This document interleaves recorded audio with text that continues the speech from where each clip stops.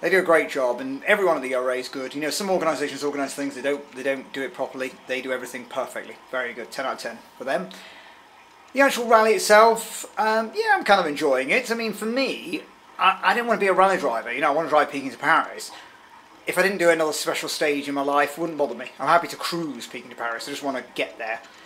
There are two types of people on this rally. There's people like me who just want to do it. There are people who want to be rally drivers, want to be competitive, want to get good times.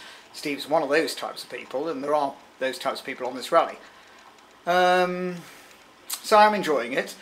I'm enjoying the hotels, obviously, and you know, I'm enjoying the whole sense of adventure, stopping in little cafes and talking to people and everything. Not enjoyed the camping at all, but I am enjoying the rally, yes, definitely. Now, to be honest, I'm not enjoying our car. It's really let us down. It's not Steve's fault, it's the preparer's fault if you're watching this. I mean, the radiator was badly pinned, 4 holes, which resulted us on a truck. The suspension failed. Whoever spec'd that up, it's a wrong suspension. And then today, the brakes failed, you know. I mean, we were driving in really, really heavy traffic all day prior to the brakes failing, doing 70, 80 miles an hour with trucks and cars overtaking head-on, necessitating heavy braking. The brakes had failed half an hour before they did, and they failed when we just pulled into a petrol station to stop. I wouldn't be making this video now, I'd be lying in a hospital bed, or dead. So, you know, safety is #1 for me, so always prepare your car well if you're going to do P2P. Well, this is the new Russia, isn't it? All the designer brands, Novosibirsk. It's a very pleasant evening. I'm just walking from my hotel, the Hilton, now to the Marriott to have dinner and see how the rally's getting on. Back wheels came down as we went into the little kit. It pulled forward and it gripped the bottom of the overdrive. Oh, fuck.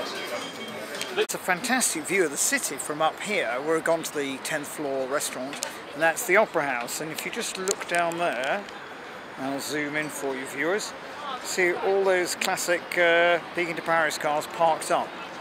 Lovely here. Look at the whole city. How much nicer is this than China? Wow, Putin's Russia has really come on. Look at the kind of decadence and affluence of the hotels. Didn't get this years ago, did you? No, not at all. It was grim, and they've kind of embraced capitalism, I suppose. Somebody on the rally have opted out of the buffet and are ordering expensive food in this restaurant. Very nice, very buzzy here. Lovely. So, such is our status, the police have actually sealed off this whole area for the rally, so we can drive down the road unimpeded. We're just about to start. There's the Marriott, and we're leaving Novosibirsk and heading for Omsk. Novosibirsk and heading for Omsk. Look at this, dancing girls and everything, a band. Wow, fantastic. Yeah. First set of lights. Ignore the no left turn sign. I don't know if it's here. No, you can't go here. 0.61, 2, yeah. They're obviously waiting for them. Yeah. On the tail of Paul Smith's Mercedes 123 there, W123. Lovely. This is nice now, the open road. Hundreds of kilometres to do every day from Russian town to Russian town. So we just driven to Omsk and we left at 9 this morning and we got here about 5:30. Not a bad day. This is my rather dormitory. It's like a student accommodation here in the Ibis Hotel, but no, I'm not complaining. Compared to camping, anything's great. So, rally reports, you know, because of the problems with the car, what we're doing is we're not doing the tests, the sections where you drive very quickly, or as quickly as you can. We're just kind of cruising from hotel to hotel, which actually suits me. But that's always an option. If you're thinking of going on the rally, you kind of won't be, well, you're penalised a bit, but you still, you know, get a silver medal. You still have driven Peking to Paris.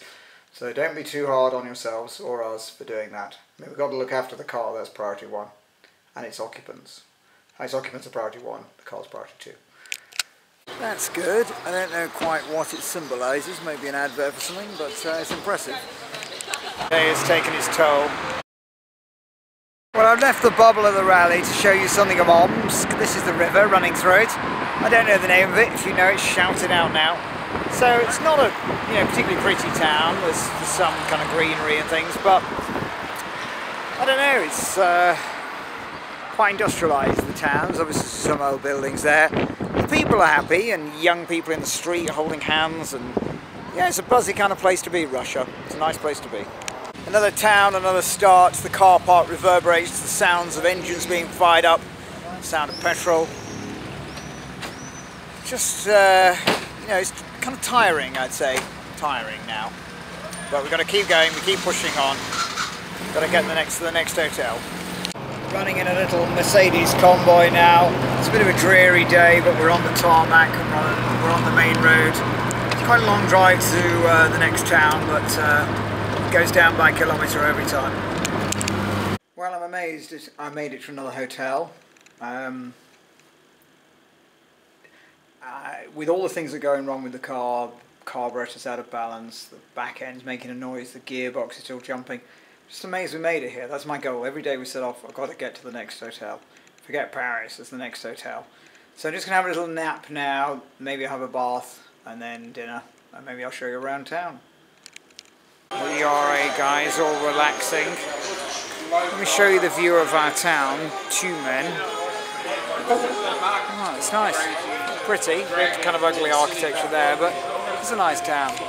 It's got a caller on line one. We want to ask you, how's the rally going? It is going fantastic.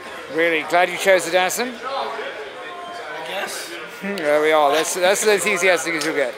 By Martin and Martin in the classic Bentley. Yes. How's your day been today? Bloody long, to be fair, because we had the rack cracked, the boot rack, and we had to call off the main road to the farmer's little shed, and they kindly welded it up for us, so we're really good. But apart from that, how would you summarise the rally? Are you enjoying it? Yes. Good. I have to think about it. All Russian cities must be built along the banks of great rivers, and this city, Tumen, I think that's how you pronounce it, is no exception. So it's quite pleasant here down by the river, quite green, some rather brutal architecture there. It's quite a kind of modern city, modern buildings and kind of, I don't know, it's got a kind of interesting feel to it. It's quite a nice city, prettier than Omsk. Anyway, now to dinner and then onwards to the next city. That house. Look at that house. It looks like something Dostoevsky would have stayed in. We haven't seen much of the old Russia on our trip. That's old Russia. He's been hit by a lorry. He's just telling the story. Jumping like this, so he went to his own side of the road. Then the truck has passed and climbed towards us. We passed it, and he hit our back and continued to our side of the bush. Weather's very variable in Siberia. One minute it's quite warm, and the next it drops 10 degrees and it's pouring with rain. Be wary of that. It's 10 to 3. Things are looking up. Just got into my hotel room and it's kind of weird. It's nice. I like it. It's modern. Look at this big bed and then bathroom over there. Kind of nice. Nice. So we're in the town of Yekaterinburg today. It was quite an easy drive. We went straight down the freeway because of our car. So that's the city. I'm going to go have some food. Haven't eaten. Then go shopping for a few essentials. So yeah, no, pleased to be here. Hotel to hotel suits me fine. I managed to grab a few minutes with a very important man, Fred Galler, who's the rally director.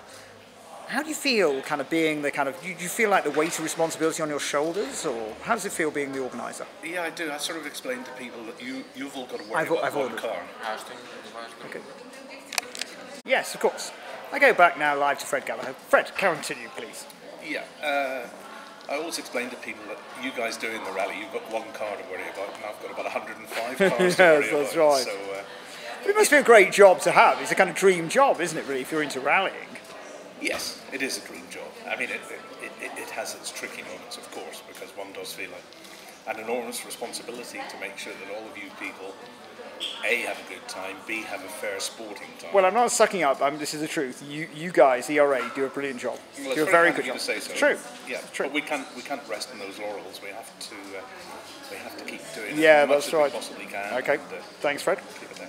The hotel, that's the Hyatt from the outside. It's kind of all steel and glass around here. Look at this, very modern, very modern. I'm just going into town now, try and find a rucksack and some clothes. That's a funny car, it's not on the rally, don't know what car it is.